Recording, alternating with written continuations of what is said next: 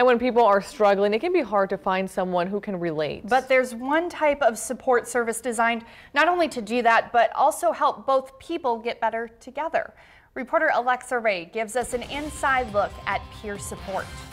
People who help those struggling with mental illness are concerned about new regulations which could change the way peer support works. They say plans to make peer support a more formal and clinical experience would make the experience less effective.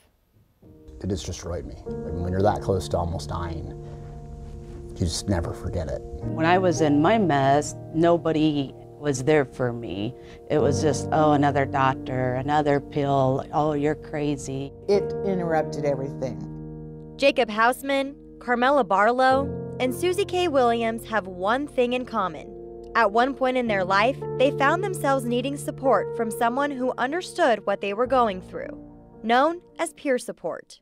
We're someone that's in recovery ourselves from substance abuse or mental health, and we can share our story of recovery to kind of inspire hope in those people. Peer support can be provided in many different ways, mainly in person or over the phone. Some people don't have no support. In Safe Harbor, we are their only support that they have.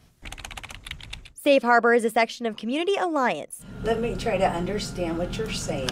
It provides a warm line where people experiencing a crisis can call or stop by 24/7. Basically, what we're trying to do is help them move towards a self-directed recovery path.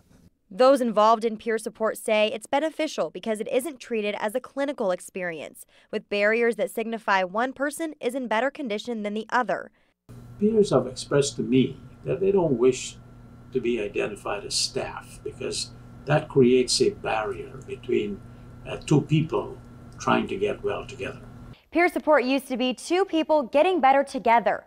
Now, depending on if you pay for it with either federal or state funds, your support services will look very different.